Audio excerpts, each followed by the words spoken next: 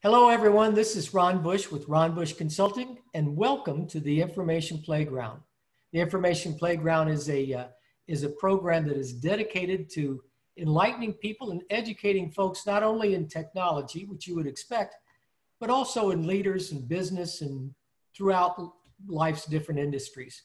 So Ron Bush Consulting is a consultancy that's dedicated to cybersecurity. If you're interested in finding out more, check out my website, ronbushconsulting.com. Check out my book on Amazon. It's called Staying Safe in a Very Dangerous World. Think before you click. You can also check out the website for WVLP. That's the radio station that we started on. WVLP is a local local FM station in Valparaiso, Indiana. If you're there, it's 103.1 FM. If you're not, you're welcome to stream us on that. We're on Monday mornings from 8 to 9 and Friday afternoons from 1 to 2, where they rebroadcast Monday's show. It's WVLP.org. Excellent radio station. I encourage you just to check out the website. They do a lot in the community, and you can become involved that way. If you're interested in underwriting this program or any of the others, they welcome that. You can get a hold of Greg Kovich at info@wvlp.org. If you're looking at this on demand, maybe you want to go back and review some things.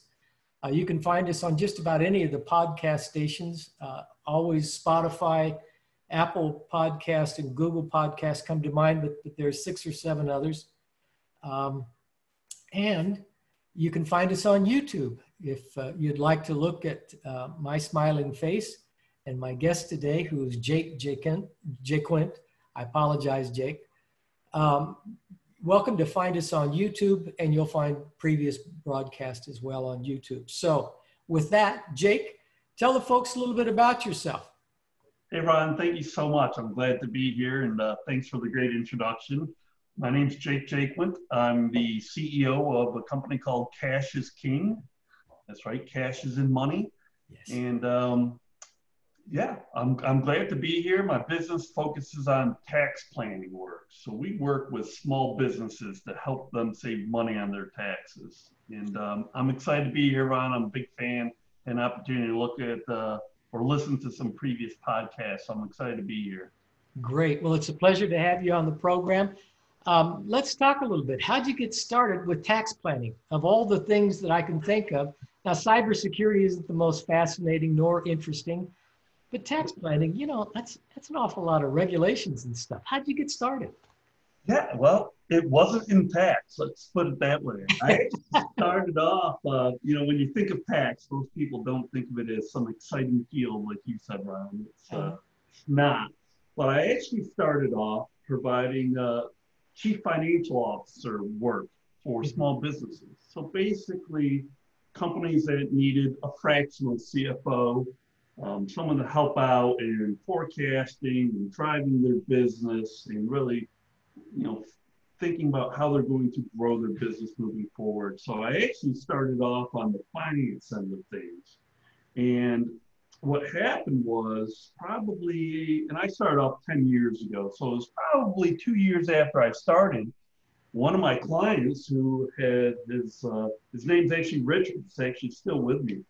And he had a very successful business. And one day he came to me, he'd just filed his taxes and said, "Hey, I just paid $60,000 in taxes," right? And it's just painful. And that means he's doing a great job, right? If you're paying $60,000 in taxes, Ron, it means you've done pretty well for yourself. Yeah, you've at least made more than that. Exactly. Right, you made a lot more than that.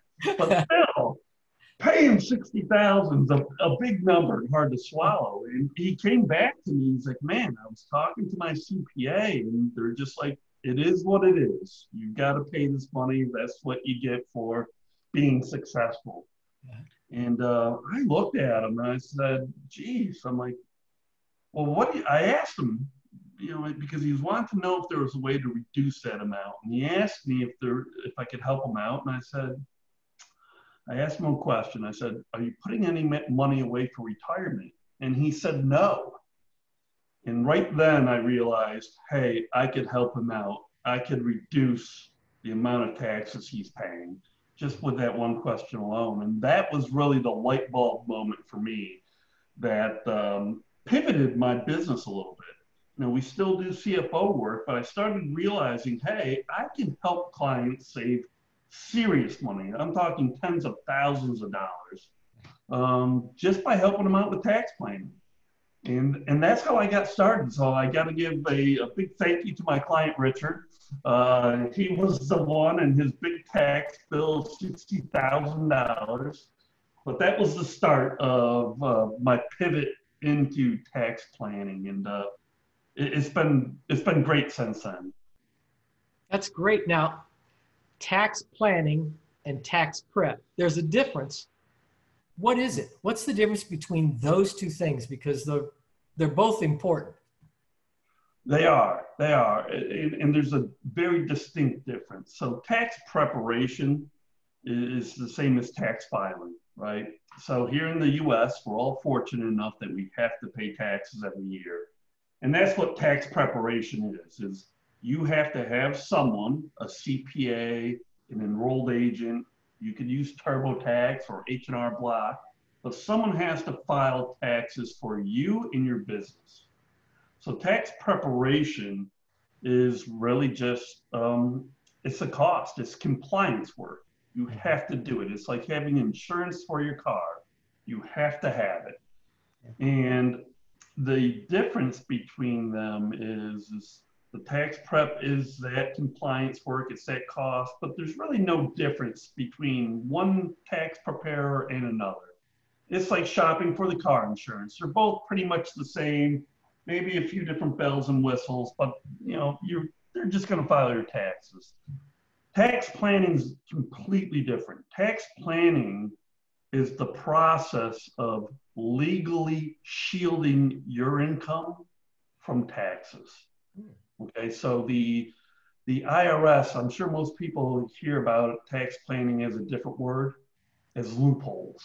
Yeah. So most people, Ron, I'm not sure if you've heard of this. I think you have, of these loopholes that typically people associate with wealthy individuals, right? Hey, these wealthy guys are taking advantage of the IRS tax code and these IRS tax loopholes, and they're shielding their money from taxation. And that's what it is. So tax planning is how to legally use the IRS tax code to shield your money from taxation. So instead of paying $60,000, how can we only pay $20,000 in taxes? Yeah.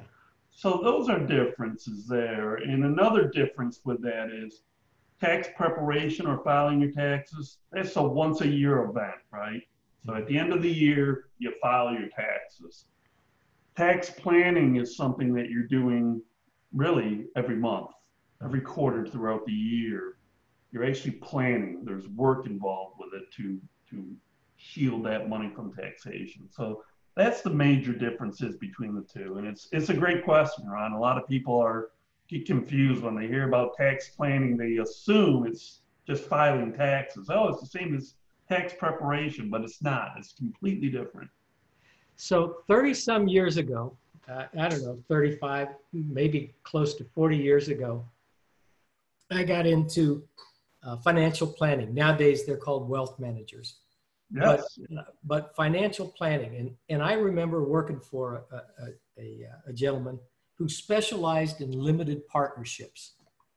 Now, laws have changed dramatically since then. In those days, it was very common to hear about doctors and other professionals that made a lot of money back then.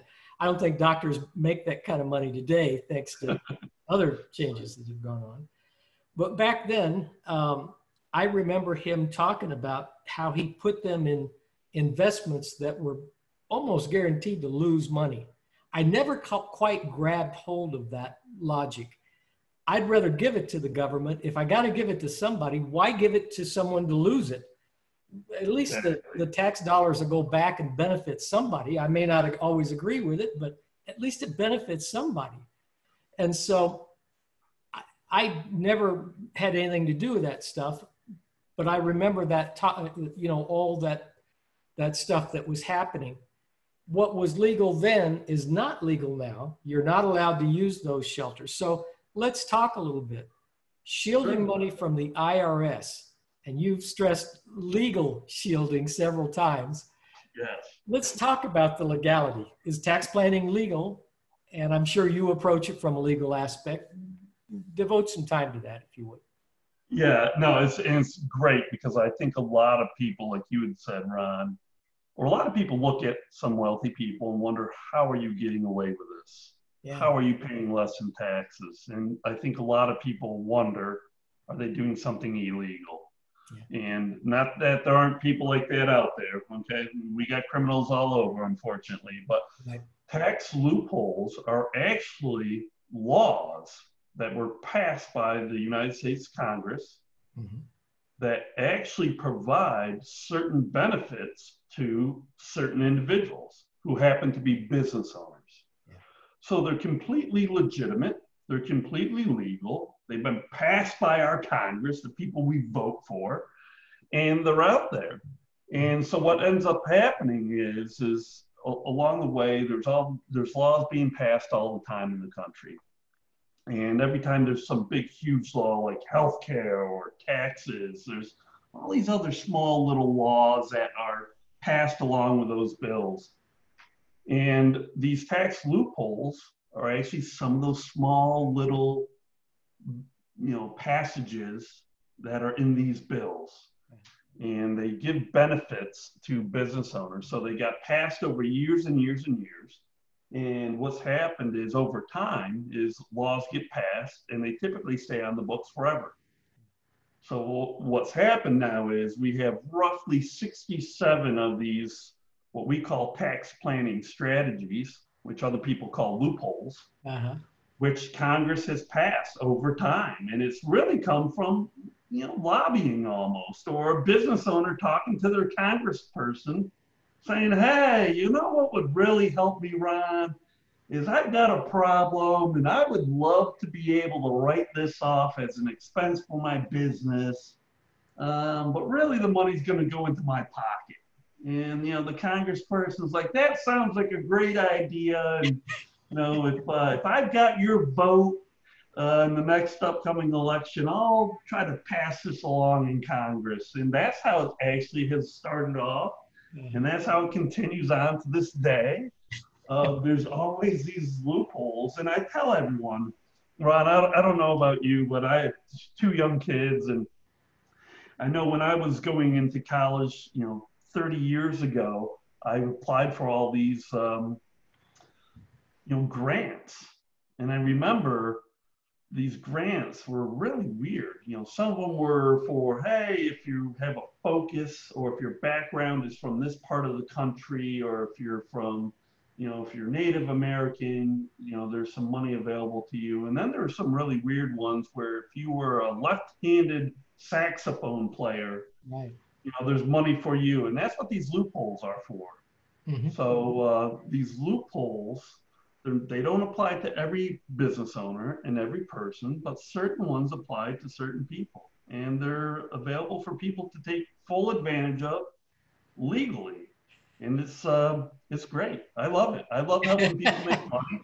And this is a great way. And thank you to our government for allowing this to happen. That's great. Not this election, at least I haven't heard of this election, but the previous one, somebody, and I really can't remember, and this is not an excuse to go political. I don't do that on this program. But I remember them saying that it was wrong for a businessman to pay less in taxes than his secretary paid, who made considerably less than him.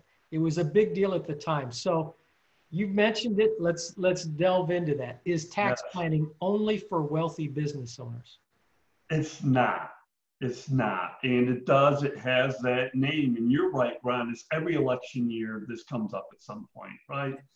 Everyone's like, oh, we got to close these loopholes. And how can Warren Buffett pay less as a percentage of taxes than his secretary? That's not fair. That's what it was.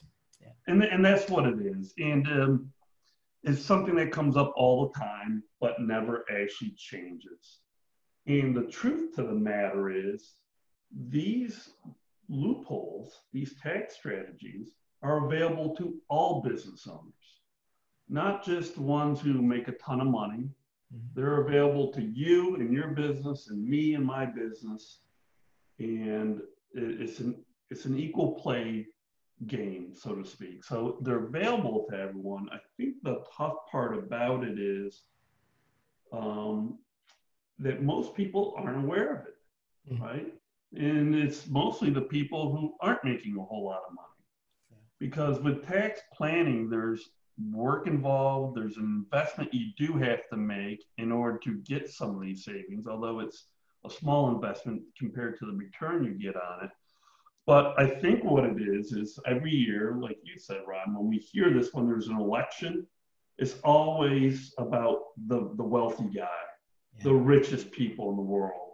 And so therefore, I think the average American, the average business owner thinks that it's not available to them.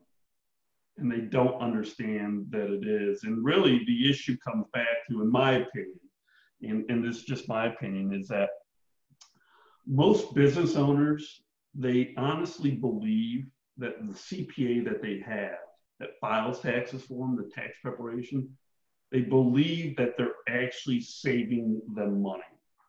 That's what they think they're paying for. People, you know, they know it's a compliance thing, they know they have to file taxes, but they also believe that their CPA is there to try to shield their money from taxation and save them money. But that's really not the case. In the overwhelming majority of cases, CPAs are strictly doing tax preparation. They're doing tax filing. So these people who might not think these tax loopholes are available to them, or even if they do think they are available to them, they think their CPA is taking care of them. They think that they're getting everything that they think they're taking advantage of all these loopholes, when in reality they're not. And that's not because the CPA is doing a bad job. I don't want to say that, because my firm consists of CPAs. It's just that they're focused on tax preparation. So I always compare it to like a doctor. You have the general practitioner, right? You go to the doctor, you have the sniffles, you go to them, they do some blood work and they find out that, hey, you have cancer. Well, then they send you to a different doctor. And you go to the oncologist at that point, right? So you got to go to a specialist. And it's the same thing with taxation, is that, you know, your CPA is doing general work. They're just checking you out. They're doing just compliance stuff. But if you really want to save a lot of money, you need some different help, typically from a tax planner that's going to really be able to focus in on the issues that you're having and find these solutions that will help save you money. So it's available to everybody, although most people don't realize that. You know, my business works a lot the same way. I'm in cybersecurity. I consult on that. But most people think I'm an IT guy. The IT department or the IT vendor or whatever it is you're using at your company, they're there to make sure the printers print, the computers compute, and the network runs. They're not there to do cybersecurity. Most of them have no training. They have no knowledge about it. Some of the worst passwords I've encountered came from IT directors. My first experience with QWERTY as a password, that's just the letters on the top of the keyboard. That was an IT director. So don't call me if you're having trouble with your printer. Call me if you want to protect your data, protect your company's data, your employees, your clients or patients, whatever the case might be. That's what you call me for, exactly right along with your example. Yeah, absolutely. It's true. And don't expect your IT department to do the other. There's frankly, just thanks to technology and science in particular, and in your case, Congress people who love to pass laws, there's just simply too much to know everything. None of us do. No one does. And anyone that claims to, I'm suspicious of. For my specialty, which is cybersecurity, talk to your IT people for keeping the systems running. In your case, it sounds like it's call you. Now your company has CPAs, so call your company now. You can bring in CPAs, it sounds like, to do the prep and the filing, but talk to you to prepare for it and to prepare for next year.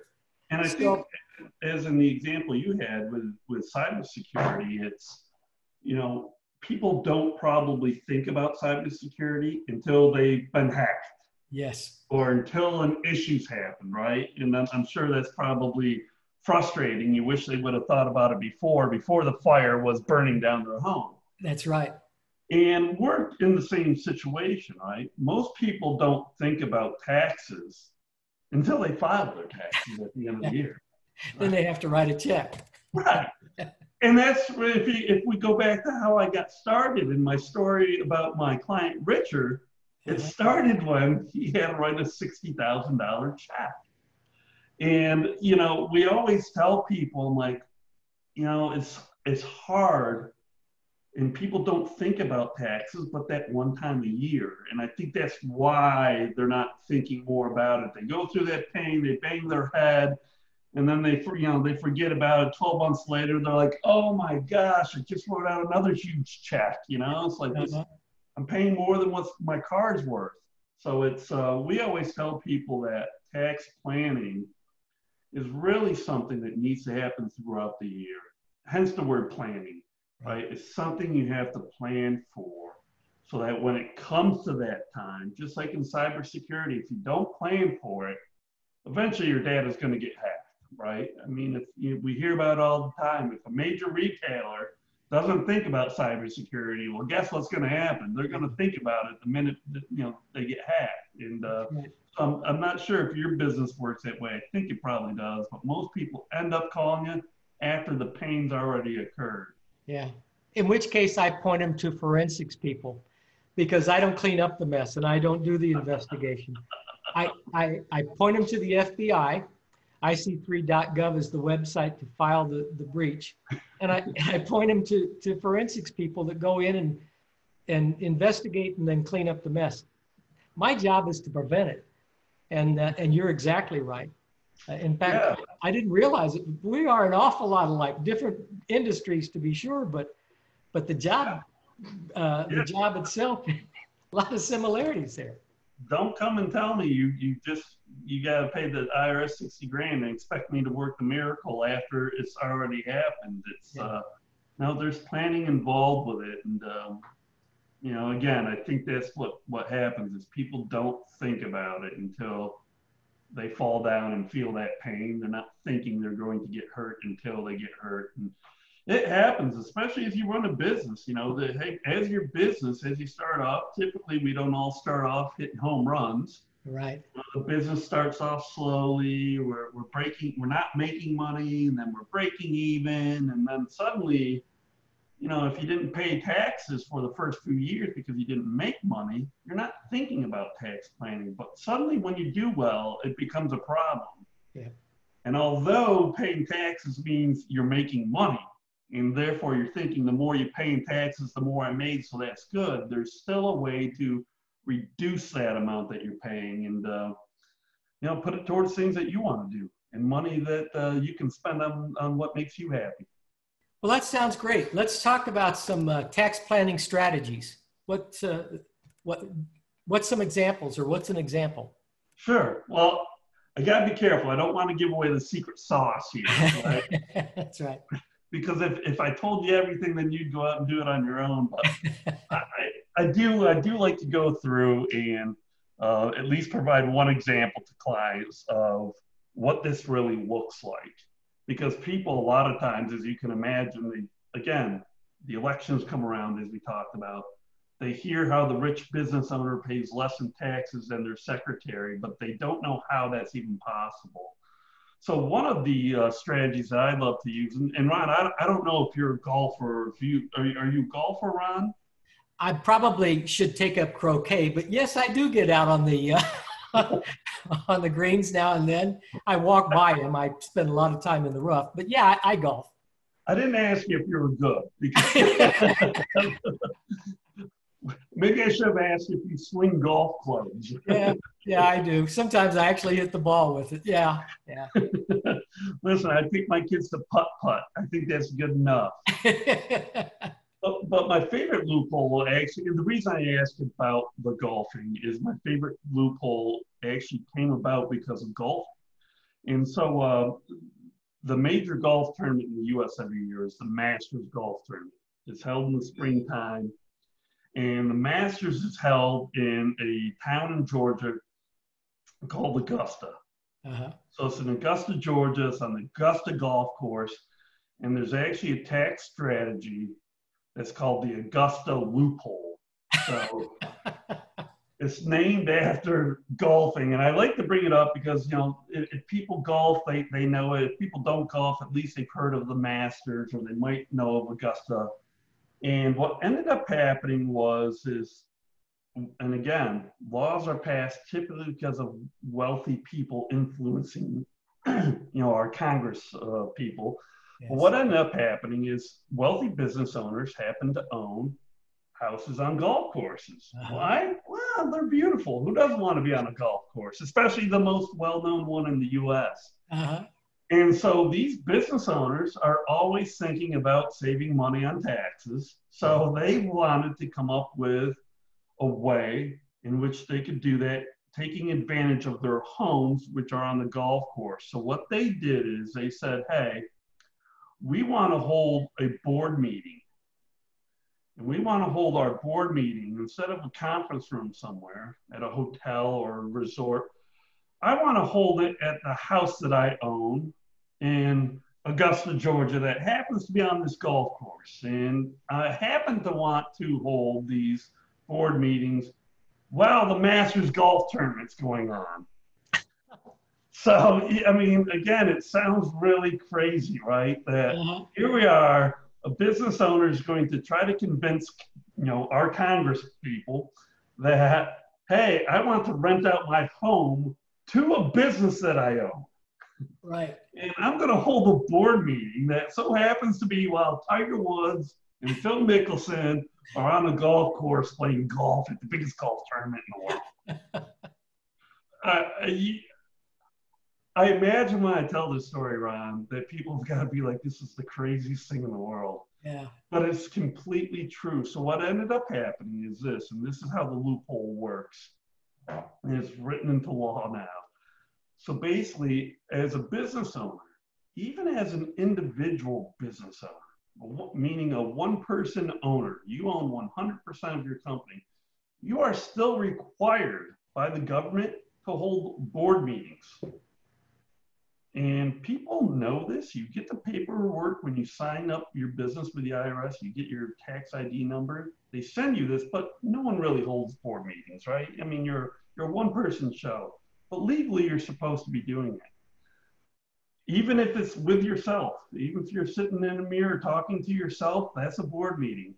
So what you're allowed to do is the Augusta loophole allows you as the business owner to rent out your home to the business for 14 days a year to hold board meetings. So how it works is so let's say you, Ron, will use your business, Ron Bush Consulting. You can then rent your home out to yourself, or I'm sorry, you can rent your home to your business. Okay. So you send in a paper invoice to your business. You say, hey, it's going to be $1,000 a day, and I'm going to rent out my home to you. So the business pays you this money. Okay, it's an expense for the business, which therefore lowers their taxable income for the business. Now you as an individual have to claim that income on your tax statement. So you have to claim this as rental income. The Augusta loophole allows you as the individual to deduct that income 100%. So what's happened now is Ron Bush Consulting has created an expense for 14 days a year for rental for a board meeting. And then Ron claims that income, but can write it off because of that tax loophole. So basically we have sent money right from your business into your pocket tax-free. And that's an example of how the loopholes work, not only in how crazy they sound, I mean, really how it started is laughable, right? But here it is, our Congress, which we're all very proud of, you know, not the House and the Senate, and signed by a president, said, hey, business owners are allowed to do things like this. And that's how it works. So it's basically taking money from your business. It's an expense for the business, which lowers your taxable income, which means you pay less in taxes. It gives it to you, the business owner, as an individual that you don't have to pay taxes on. So though that is an example of a loophole that to me, and believe it or not, it's not even the craziest one. It's just the one that I think people can relate to the most because of the golfing reference to it. And that's how it works. That's fascinating. Now, you remind me, again, this is going back, I don't know if it still exists or not, but I remember learning about a generation skipping trust that I think was developed for Rockefeller. He didn't want to give his kids any money, but he loved his grandson. If I may have the details all wrong, but that's how that one was written. Is that? It is. It's crazy. It really is mind-boggling how some of them work. Now, some of them are really good ones. Like, hey, putting money into investments, a 401k, a SEP IRA, just investing for retirement, you know, things like that. Those are really considered loopholes, tax strategies that you can take advantage of. And those ones make sense, right? Right. Hey, you know, regular employees at big businesses have retirement plans and pension plans, and you know, those are available to small business owners too. But there's a lot of these loopholes that are just really, you know, they boggle my mind how they came up with them. But again, I think people, because they hear them, they think they can't be true. Yeah. Right, Ron? I think that's where people wonder about the legality of it. And I just pull out the IRS tax code and say, go Google it yourself. You'll see it right there. It's black and white, and hey, they're for you to take advantage of. And there's no reason why you shouldn't. And yeah, it's that's how crazy it can get. But that's the favorite one I like to talk about because I think it's really points out just how different that some business owners think. And you got to think, when it comes down to it, when you're successful, some of your biggest expenses is your taxes. How much you pay every year in taxes is a huge expense for most people. You know, one of the top 5 that you have. So finding ways to lower that legally should be something that you're focusing on. But like your business, cybersecurity, people tend not to think about it until it's already happened. And so what I try to do out there is reach out to people ahead of time and say, hey, you know, if you're paying taxes, if you got a large tax bill, let's talk about ways in which we can reduce that. That's great. Listen, we're going to take a short break. I want everybody to stay tuned.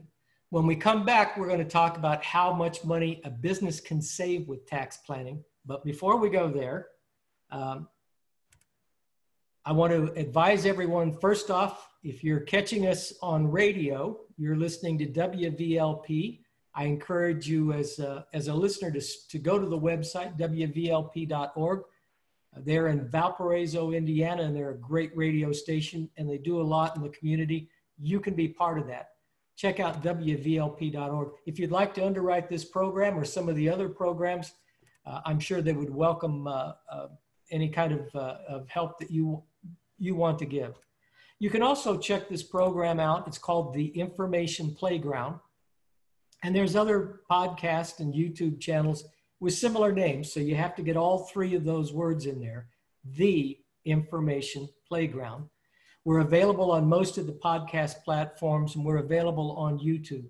So by all means, check us out. If you're interested in the cybersecurity side of things for your business, and I hope you are. I hope you're doing something, if not with me, with someone that is qualified and dedicated to help you protect your business reputation and your data. But if you're interested in checking me out, it's ronbushconsulting.com. send an email to ron@ronbushconsulting.com. And Jake, how can people, if they've got questions, want to pursue a conversation with you, how can they reach out to you? The best way to get a hold of me, Ron, is they can send me an email. And my email address is jake@cashisking, CNY. That's Jake at Cash is King, and then 3 letters, C as in Charlie, N as in Nancy, Y as in yo-yo.com. Great, great. So, how much money, and I realize it's all going to depend, Google's going to save a little more money than mom and pop shoe shine parlor or something. But how much money can a business save with tax planning? Let's get right to it, right, Ron? It's all about money. It's funny. That's why my business name is Cash is King, right? Because it's really about money at the end. It does differ. It does differ. So in some cases, I mean, depending on the business, and it's not just the business, Ron, a lot of it's also the business owner and their personal side of things. So some of these tax laws are written so it's not just about what the business does, but it's also about the individual, right? So if we go back to like the Augusta loophole that I was describing, that's for business owners who actually own a home. So I was talking to a business owner the other day who rents his home. So the Augusta loophole doesn't apply to him. So it's not just about your business. It's about the business owner as a whole and what not only the business itself, but them personally in their personal situation. So it depends on the actual individual case. But in some cases, my largest savings have been 6 figures, over $100,000 a year. Wow. Savings that they can have. On the low end, the smallest that we work with is, for my firm anyways, and there's other people can do less, but we only work if we think we can save you a minimum of $10,000 a year. Because at that point, it tends to be really worthwhile. If I say I can only save you 1,000, it's like, geez, there's a lot of work involved, and it's only 1,000. So we work with folks that we can save a minimum of $10,000 a year on. Our biggest clients will save over 100, but on average, it's right around the mid-20s, depending on the exact situation that people are in. And obviously, in some cases, it is the more money you make, the more savings there are. But there are some strategies that you're limited. There's only a certain amount that you can deduct in your taxes for that. But I would say our average is around 25,000, but it can be 6 figures or more, no doubt about it. It just really depends on your individual situation. I appreciate that. You mentioned it earlier a couple of times, and just now, Cash is King. I'm often troubled when I watch the news, and I think the press and politicians both have encouraged this. When people talk about wealth as though it's a dirty thing, we're a capitalist country. The idea is to make money, and as I've got clients that are not for profits, and I tell them the same thing: if you don't have money, you don't have a mission. Right. You've got to stay in business in order to do what it is that you're called to do. And one calling is not better than another. You can shine shoes for a living, and you can create search engines and web browsers and everything else. Make smartphones and tablets and desktop computers. Doesn't matter what you do, but in order to keep doing it, you've got to have income to do it. And a lot of things enter into that. Bothers me when they talk about how unimportant the stock market is. Well, lots of folks have 401ks, and a lot of those folks are working, if not minimum wage, they're around it. Yeah. A lot of times they are minimum wage, and the company devotes or dedicates money for that purpose to help them. Well, those up and downs in the stock market, that affects them just like it does Warren Buffett and Bill Gates. So it's funny when you say that wealth is sometimes a dirty word. Right. It really is, But what do we all want to be? You know, it's funny that, like you said, every year when there's an election, they always talk about that wealthy guy paying less in taxes. And we're all mad at that wealthy guy, but we all want to be that wealthy person, right? You know, I mean, people might be, you know, like you said, I think the stock thinks so and such about the stock market, but man, yesterday, I can tell you, we all, or the day before yesterday, we all wanted to be in on the stock market, right? Yeah. You know, we all want to provide for ourselves. We want to provide for our families. And you're right, a lot of people out there, and I get it a lot of times. Oh, geez, well, I want to be able to pay my fair share of taxes because taxes do. The point of taxes is to really help everybody, right? Roads, bridges, and so on. But it doesn't mean you have to pay more than what the government tells you need to pay. Right. And And those folks that talk about that, there's nothing that keeps them from devoting or from giving more money. You can give money to the IRS anytime you want to. right, listen, it exactly, and it's just wealth is not a dirty word. Hey, listen, and this is the way I look at it, Ron. As long as you're doing things legally, you know, and morally, then do it. Yeah. There's nothing wrong with doing it. There's lots of great charities out there that you can donate your money to, and go from there. But yeah, it's not a dirty word, and it's available to everyone, and we all just need to take advantage of it, and go from there. We're all going to be better off about it if you think about it, Ron.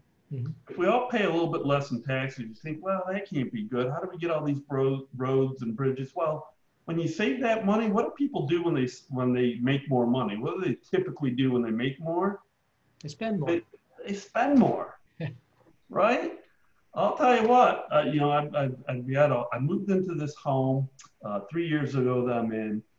I mean, it was an older home that hadn't had much updating, and man, I've been plowing money into it. I made more money last year than I did the year before. What did I do? I didn't save any more of it, Ron. I wanted to build more in the house. I wanted to update windows and put in this and put in that. So it's when people say, "Oh, geez, we should be paying more in taxes." Well, if you think about it, we're all spending more. The more money that's circulating in the economy, it's really good for everybody. Yeah. So there's no reason why you wouldn't take advantage of it. So yeah, those painters and window installers and all the rest of them that you paid are probably grateful that you made that extra money because that helped extra money. Because they made extra money, right? Yeah. So tell me something. Do all CPAs, you addressed this earlier, but let's go a little deeper. Do all CPAs provide tax planning services? It's a great question. And the answer is no. Not all do. And a lot of it, again, goes back to our examples and your example. You know, as you said, hey, cybersecurity is kind of thought of as an IT function, but it's really a specialty. You know, you're not going to go in and fix someone's printer today or computer. And it's the same thing with CPAs. Although we're CPAs, our focus is in this very specific area of tax planning. So we're really more of specialists, where most CPAs out there, really they're specializing in tax returns, tax preparation, filing taxes with the IRS. And it's just a different model, right? And it doesn't mean they're doing something wrong, or it doesn't mean I'm doing something right. We're just really focusing on two separate things. Their business is really a high volume business. You know, they're doing lots of tax returns. They're doing them in a very short amount of time. And, you know, it's always rush, rush, rush. And they're doing it after something's already happened, which happens to be the end of the fiscal year. The fiscal year ends and then they go to work. With tax planning and tax planners, our work is really even throughout the year. We're constantly working, and our one goal is to find ways to reduce taxable income. And one thing I think, Ron, that is important to review that I didn't think about earlier, but now that I said reduce taxable income, is tax planning is not about cutting expenses.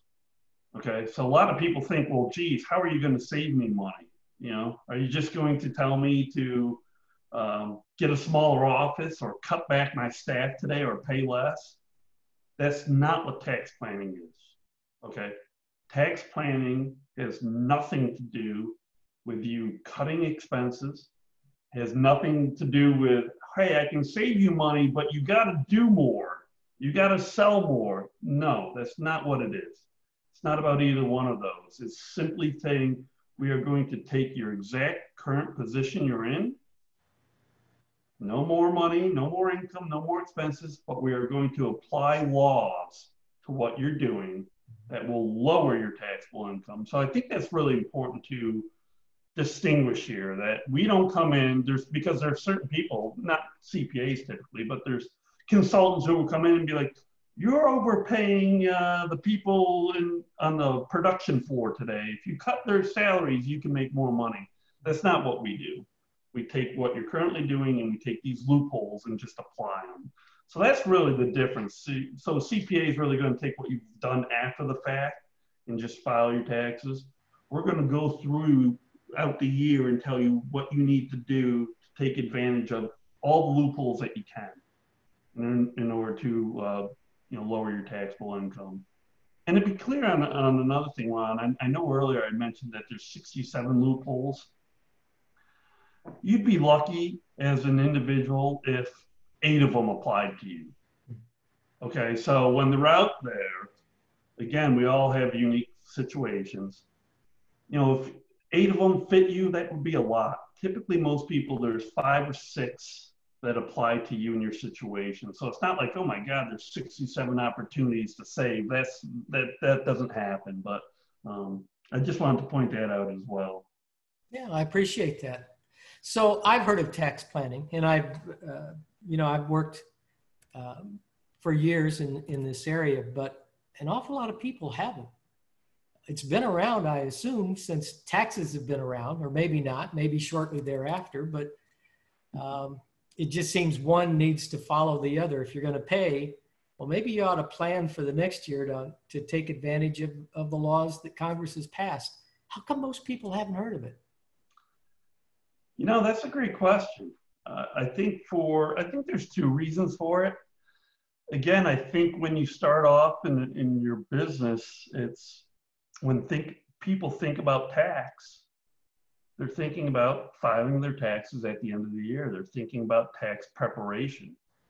So they get hooked up with someone who does that, and I think they assume that it's being done when they're filing their taxes. And that's really just a gross misrepresentation of what's happening. And I think it's just, hey, you file people at chow time, right? How do you find out where the dining hall is? You just file someone else. Mm-hmm. So as business owners, when we start off, we're like, hey, we need someone to file taxes. And we think that by doing that person is specifically trying to find ways to take advantage of these different loopholes out there. And although most CPAs, they'll be like, hey, let's make sure we're deducting your cell phone bill and your internet, and let's make sure we're getting the mileage you're driving. That's basic stuff that most people are doing. And I think most business owners, Ron, just inherently think that if I have someone filing taxes for me, that they're also really taking a deep dive. But I think if you step back and look at it, if we go back to our doctor example, it's like if we go to the doctor and, we don't have symptoms, the doctor doesn't know what's wrong with us, and he's not a specialist either. So he's got to send you to someone else who's a specialist in a certain area. And we're specialists of saving money on taxes, where most CPAs, and I'd probably say 90-95%, they're just specializing on returns, the everyday, hey, this is compliance work that we have to do with the IRS. And I think just, again, most business owners are just under an assumption. I know when I started, if I knew this when I started, Ron, I would have started off doing tax planning, right? But I didn't until finally someone asked me, why the heck am I paying so much in taxes? Yeah, yeah. Well, the old saying, necessity is the motherhood of invention. That's when you realize there was a need for this and you could fill it. So, Well, and it goes back, it's funny, that saying, what a great saying, yeah, because that's how these loopholes come about, right? right. Someone who has money saying, hey, I don't want to pay taxes. What can I dream up to come up with some good excuse why not to pay taxes? I'm going to rent my home out to my own business and Yeah. call the board meeting and watch golf being played. So it is the necessity. It is how inventions are come about. So Jake, I'm grateful you've been on the program today. We're at that time where we've just got a few minutes left. So let me ask you, I've asked a lot of questions. Do you have anything we should have covered? Anything I should have asked? Any final words? Listen, I think you covered a lot, Ron, and I'm glad to have been here today. My final words would be this is to anyone out there who's paying more than $10,000 a year in taxes, there are legal ways for you to reduce the amount of taxes you're paying, and there's no reason that you shouldn't take advantage of them. It's not just for the rich, it's not just for the wealthy. And we all got into business to make money and to make a living and to provide for our families. So make sure, and I don't care who you use, you can reach out to me, call your local CPA, look up, find someone else. It doesn't matter who it is, but do this. There's nothing better than be able to provide for your family. And part of that is being able to have money. So don't be afraid, don't be ashamed. Reach out to me, reach out to anybody, but there are definitely legal ways for you to lower your taxable income and pay less in taxes. So I advise everyone to do it. Excellent. One last time, give them the email where they can contact you. Yep. So you can contact me at jake@cashIskingCNY.com. Excellent. Well, thank you, Jake, and thank you, folks, for being with us today. This is the Information Playground. I'm Ron Bush. I own Ron Bush Consulting. Check out my website, ronbushconsulting.com, or email me at ron@ronbushconsulting.com. If you're interested in underwriting this on the demand platforms, send me an email. If you're interested in underwriting this on WVLP, shoot an email to Greg Kovich. Really nice guy. He's the station manager. info@wvlp.org. Check out my book, Staying Safe in a Very Dangerous World. Think Before You Click is available on Amazon. And join us next time. Again, you can find us on podcast platforms, find us on YouTube under the Information Playground, or find us on WVLP Monday mornings, 8 to 9, or Friday afternoons, 1 to 2. All that said, have a great week, folks, and thanks for tuning in. Bye-bye.